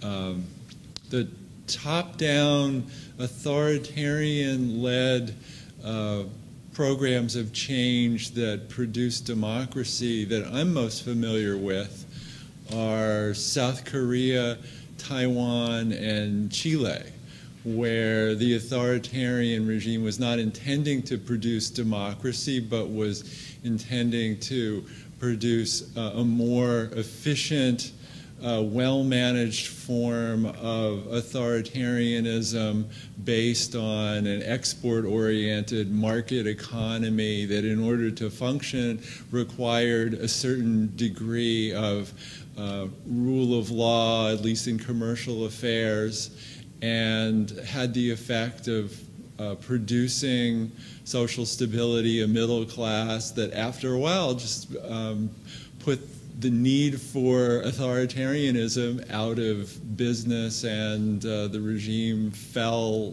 like a ripe piece of fruit. And and that didn't actually require necessarily a huge amount of leverage or bargaining over human rights or pressure to open up from the outside world. The main effect, as I understand it, was just the effect of international trade and the introduction of the idea of normal, rule-based economic exchange. And so I'm wondering if, I mean, you talked about top-down instances in Africa. I'm not sure whether the mechanism there was different. But in any case, I'm wondering whether there are prospects for top-down change based on that kind of mechanism in any of the post-communist states. Great. Okay, let's take those two for starters. So I think these questions are sort of related in the sense of general rules. One of and the model of top-down politics. So one thing that I think is a general rule that's important to keep in mind is that liberalization, some form of political opening, is not the same as democratization. This is an old lesson, but it's very true, and it's easy to forget. So you can have political liberalization in lots of places and open up to the opposition without that somehow inevitably holding within itself the fruits, the seeds of long-term democratization. And what you can end up with, as we've talked about, is quite a lot of variation. And so in some ways the analogy to, well, they're all communist, but they're actually in reality they're all very different, is not a bad one. That sort of leads to this issue of top-down liberalization in the post-Cold War era. These I agree with Jack that these are not authoritarian regimes that are planning on, for some kind of altruistic reasons or ideological reasons embarking upon democratization. But that it is true that in the contemporary world there are significant costs, or there can be significant costs to authoritarian regimes, to being for being authoritarian, especially if you don't happen to be lucky enough to be an exporter of hydrocarbons, or to be a great place for basing, supplying troops in Afghanistan. So if you're in East Africa or in West Africa, or Tanzania or Ghana, there are real costs to being isolated from the international community. And those regimes understood quite quickly that what they could do is they could have elections, and so long as they got to design the rules for those elections, they could win them. And progressively over time, those elections became increasingly more liberal, more open, more competitive, not democratic, but it's definitely significantly more open than they had been before. And that, I think, is a model that one might think of for Eurasia, but very complicated by those countries that are big hydrocarbon exporters and that have other reasons why the costs of authoritarianism are not so high. So maybe Georgia is somewhere that you might think in that case where there are very significant costs. So Saakashvili is facing this choice of, do I do a Putin and become prime minister? I've already changed the constitution to make that an attractive move. Can I handle the international opprobrium of doing that? And so there's going to be significant, there have been significant sort of secretarially government-initiated measures to at least liberalize the political environment in order to kind of get away with that kind of move. Anyone else want to weigh? Yep. Well, maybe I'll just say a word on the first question. I think also related to Robert's observations, what we've learned now, I think, is that the assumptions we had in the non-Baltic former Soviet Union should have been somewhat different than the ones we had, say, in the early and mid-90s, in the sense that I think there was too much optimism that certain parts of society would open and grow roots, say, beyond the political opening and moving more to the democratization and even governance dimension of things there. So in the 90s, Russia was extraordinarily chaotic. It was an extremely difficult time for ordinary Russians.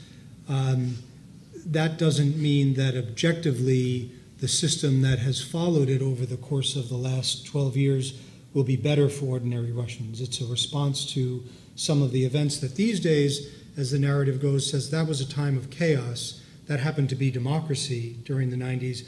Therefore, the period now of presumed order and stability is better.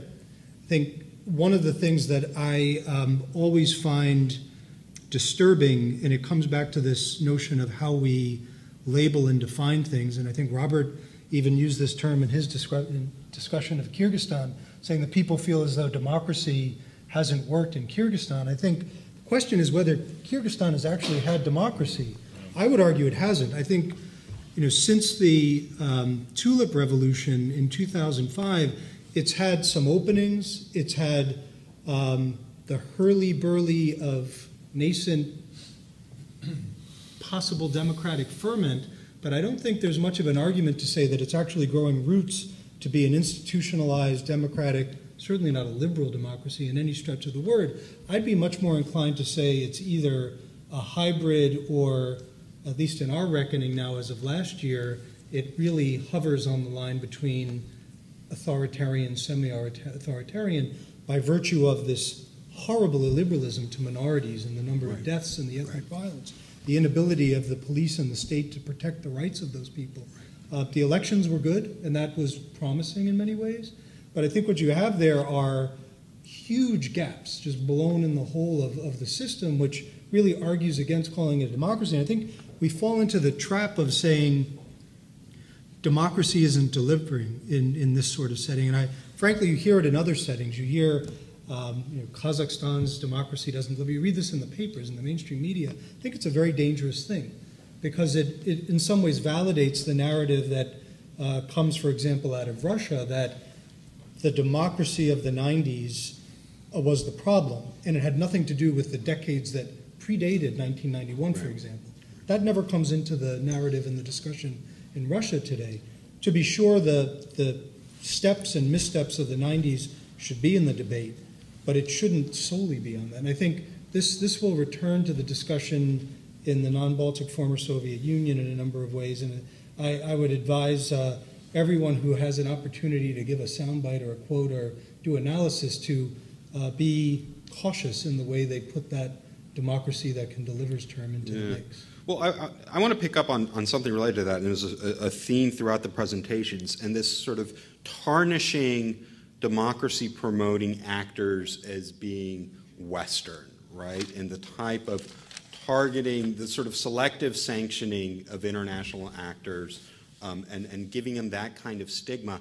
What advice are you giving your own organizations, or what advice would Graeme give to sort of counteract that? Right? Because it seems from your presentations that it's been remarkably successful. The OSCE's election monitoring division, the ODIHR, actually has capitulated on a lot of these issues. That these sort of terms that we in the academy say, oh, sovereign democracy and so forth, they are having an effect. I mean, one strategy might be when we heard from Ken Roth at a meeting Jack had organized a couple weeks ago that, the franchising of human rights in localities might be one way out of this, right? To say, no, we sort of translate these issues and goals for sort of local norms. But are there techniques to counter the counter techniques, if you see what I mean? And what are you thinking about in your strategy rooms as to sort of how to rebut this pushback? I'd love to hear Graeme's advice. I wish I had advice. So one of the things that's really striking for me in watching events in Russia over the last sort of couple of decades is two things. One is how authoritarianism has become glamorous again, and the Putin regime has really made an enormous effort to make authoritarianism sexy. They're sort of literally made an effort to make it seem that way, and that's quite, coming out of the Brezhnev era and all that's kind of surprising. But the one sort of hard factor they keep coming up against, or the difficulty that they have, I don't think that the sort of degree of the relative degree of openness in Russia is somehow about impressing the West. I don't think they particularly care what the West thinks. But I think that there's a very strong sense in sort of the status intelligentsia, to use a term that you read, that somehow at least these trappings of democracy have to be there for people's dignity. And if we could somehow find a way of associating the message of human rights and democracy not with Western values but with human dignity, which I know people do strive very hard to do, but that I think is one idea that's actually still extremely powerful in the region. So that would be my suggestion. Well, I think I'd just add, in general terms, you had a confluence of events that have created greater challenges. In part, the economic crises that have hit the democratic world have, I think, presented greater challenges in the sense that people are questioning the strength and the governance capacity of the United States, the European Union, and there's enough in the news today to have a real discussion about that. At the same time, China's evolution has clearly made an impact in the sense that, at least until now, it's someone, a China hand was saying to me not long ago that 5 years ago, it would have almost been unthinkable to talk about the China model as being a reasonable, viable alternative in discussions. And now it's absolutely common currency in these discussions in terms of suppressing suppressing political rights, having what ostensibly are more efficient governance capacity and instruments and so forth. That also has been in the mix, and that's, I think, very important in the larger public discussion. I think there's also been far too much of a willingness of the leadership in the democracies to make the case for the democratic idea. With all of its flaws, I mean, the flaws are clear. You look at the American political system, the warts are out there for everyone to, pick at and attack. But it seems like West European leading states, the United States, have been far too willing to simply abandon the debate on why there are advantages to this system and why in the end it's more durable and delivers more public goods to its citizens. And that's a real problem, because that at a very basic level just creates a vacuum in the discussion, and it leaves it to NGOs and others to try to find the gaps as they're able. I would just add a couple of things. I mean, I agree with the term human dignity we heard a few moments ago. That's a sort of a term Human Rights Watch uses, and we'd obviously try to focus on universal values, not Western values, in this debate. We also don't see ourselves as a pro-democracy organisation. We try to get away from using that line. Well, obviously, democracy is very important, but we don't portray ourselves in that sort of sense. The other thing is picking up the point we just heard about. There's lots of problems in the West. Human Rights Watch makes a makes an effort to put resources into analysing human rights concerns in North America, in the US, in Canada, and very much in Western Europe as well, where I'm based, and to try not to be to try to dodge the double standards criticism that we're not tackling human rights problems in our own backyard, which often comes from governments in Central Asia and elsewhere. Yeah, very much so. Bob? I just want to say on the earlier point about the narrative of democracy being a failure to deliver. I'm not saying that I believe that. I'm just saying that that narrative has really taken hold in Central Asia, and it's very hard to dig that out now. It's whether it's true or not. But Singaporean diplomat called Kishore Mahbubani recently wrote a paper about the sort of what I think he described as the trust deficit in both authoritarian countries and in democracies, in that the leaderships in these countries are simply incapable of speaking with any truth to their constituencies anymore. And that we've reached some sort of odd impasse where, for example, in this country, the political debates in Washington over the budget and whatever else are completely constrained by this inability to actually talk in any sort of honest, coherent manner about the problems that this country faces in its economy. And likewise, the Putin doesn't talk about the $40 billion that he's stolen, or or the catastrophic state of public health, for example, in Russia, with its shocking declining life expectancy and appalling drug problems and all these just rampaging things that go through them. So I think there is a more of a demand than ever before for sort of pressure to be applied for a more truthful narrative, and that comes from all sorts of different places.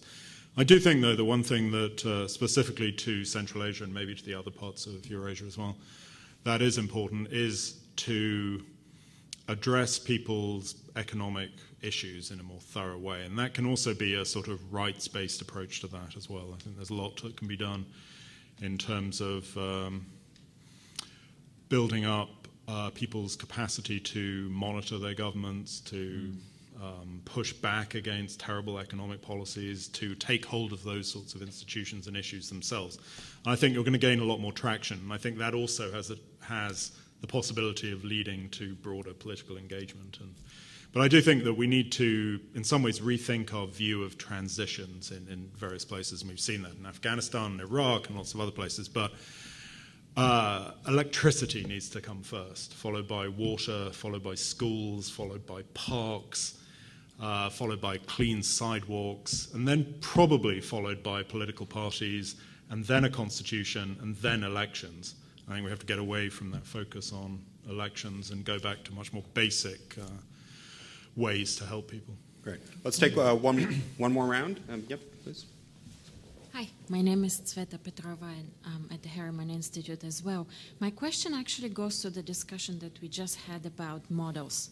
And it's clear that there are models that authoritarians are trying perhaps to copy. But I want to ask a question about models from a different angle. So, for example, Christopher Walker talked about the ways that Russia is redefining democracy as a sovereign democracy. And then he also talked about the international projection of authoritarian influence. And then Hugh Williamson talked about the Central Asian models of development. So I'm wondering if you are seeing those countries actually consciously projecting a certain model, instead of just resisting the diffusion of the Western models of democracy and development within their own states. And if you are seeing them consciously exporting a particular model, whether it's a political model of a certain type of democracy, sovereign democracy, I don't know what other kind of democracy, or a model of development, what kind of features do they see as being part of that model? Yeah, good question. And yes, please. My name is Jacqueline Valorek. I work for the United Nations Development Program. The question is simple, and I know that some of your organizations have elaborate views on the Universal Periodic Review process. I'm just wondering whether you think among the methods to challenge authoritarian regimes, whether this exposing of some failures or challenges on international yet intergovernmental forum, whether that is a method to challenge and then alleviate the situation eventually. Thanks. Great, thank you. And the UPR was that, yeah? And yes, I'll give you the last question. I'm Alva Raminska, Columbia University. I want to ask you, what do you think about democracy in Ukraine right now? Okay, great. Oh, 3 great topics. So models that can be exported from any of these countries. Then 2, the periodic review, is that a dated type of strategy, naming and shaming and compliance and so forth? And then Ukraine, if anyone has thoughts on that. I would say that I don't.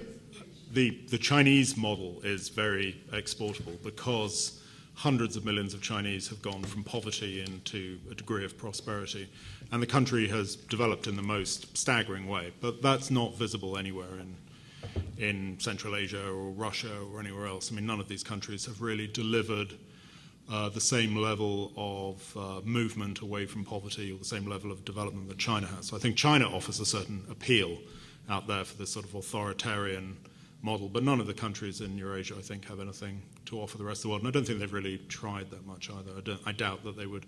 I don't know if Putin is thinking along these lines, but there's very little effort to sort of project that out of the area. Yeah, Nazarbayev has this whole image of promoting tolerance, right, and religious freedom and so forth, kind of thing. He's been trying, but yeah, you're right. Thank you. I mean, indeed. I mean, I would, yeah. I don't know whether I'm sort of torn on it. I mean, to some extent, I would say that Kazakhstan has tried that, particularly on that sort of front, this sort of international religious tolerance. Even though the government is debating a new law on religious, repression rather than religious freedom in the country. It's I recall a fascinating meeting I had. It was a lunch, in fact, in my previous life as a Financial Times with top aides to Nazarbayev from Kazakhstan, and it was a battle. It was a sort of, with Financial Times journalists trying to sort of penetrate their version of a model, and this was in the headquarters of the FT in London, sort of them coming and talking to British diplomats and journalists and think tanks and so on about what was all the great things about Kazakhstan. So that was a sort of a model exporting in its own, in practice, as it were, and despite our sort of efforts to pose penetrative questions about political freedoms or about the elections earlier this year, or about religious freedoms, or about economic issues, it was an impenetrable sort of wall of rhetoric and internal logic, if you see what I mean. So certainly on that mission, my own personal impression was that there was perhaps not a full effort to export it, but at least when they were on the road, it was a bit like a road show, put it that way, I would say. I mean, Ukraine, just a couple of comments about, obviously the Tymoshenko trial is something we've been trying to follow as much as we can, and obviously the sort of the coming to the head of a new EU-Ukraine trade and cooperation agreement is an important thing to watch in terms of Ukraine's political and economic development and its human rights agenda. I mean, we're sort of, we're concerned that the EU may. We're pleased that the EU, the Commission and some member states are trying to put more pressure on Ukraine at this late stage in terms of making them change their laws to do with such political trials. But we're watching closely the way the EU does sort of negotiate the finer details of this cooperation and trade agreement with Kiev. I think that's what I'd add for the moment.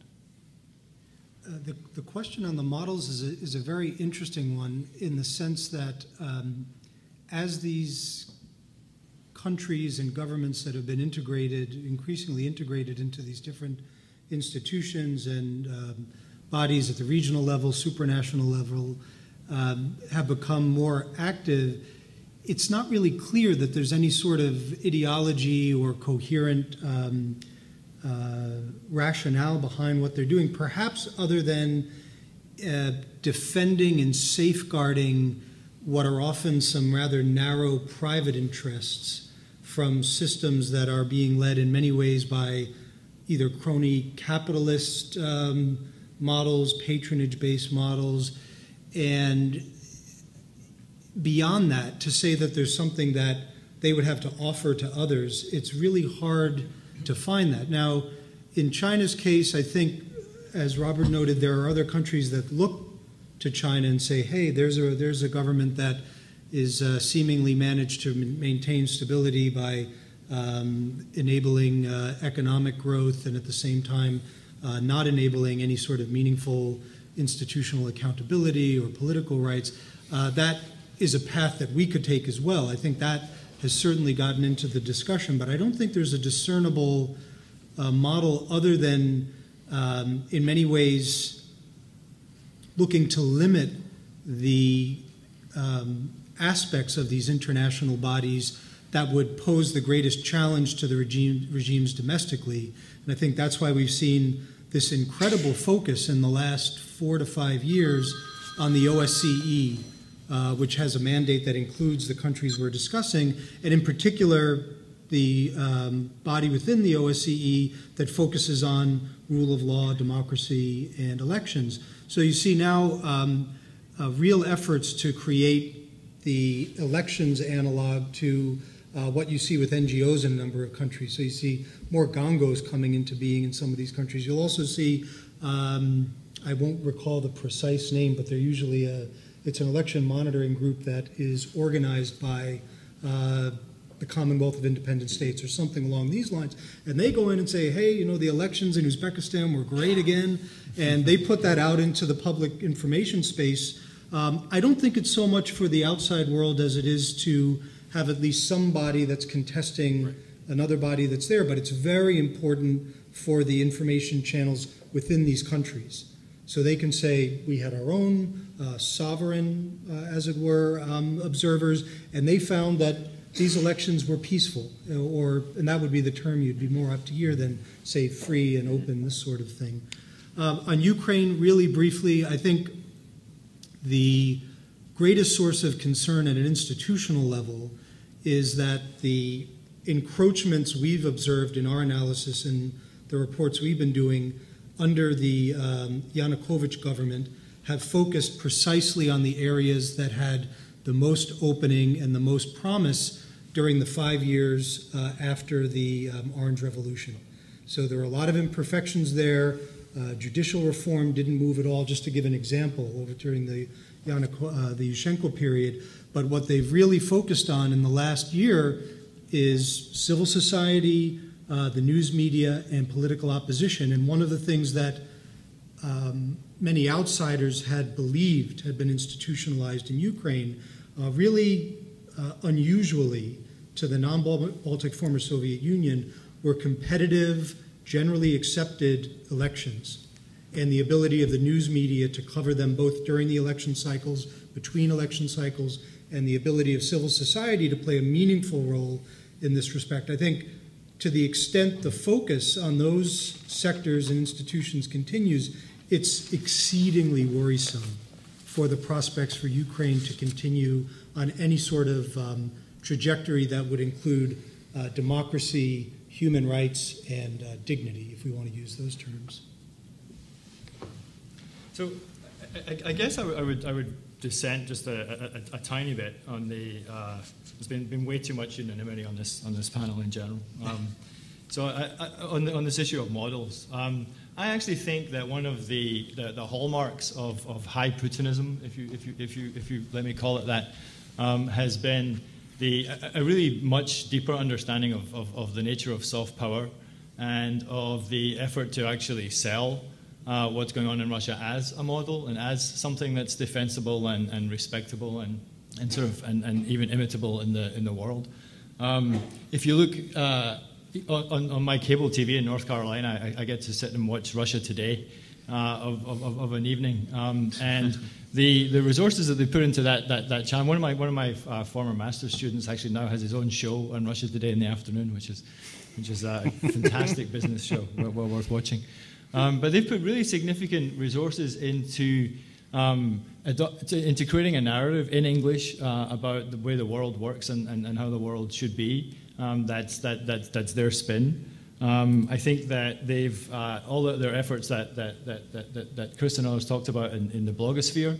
I think Nashi and their efforts to sort of promote positive images of Russia domestically and export them internationally have been very vigorous and reasonably successful. I'm not sure that there is a coherent underlying model that one would normatively recommend, but I think they've made a big effort to try and sell it. Another thing that comes to mind is the efforts to set up substitutes for traditional democratic representative styles of consultation, so things like public chambers and other sort of rigged or regime-dominated forms of consultation, I think are also part of what they think of as being a real model.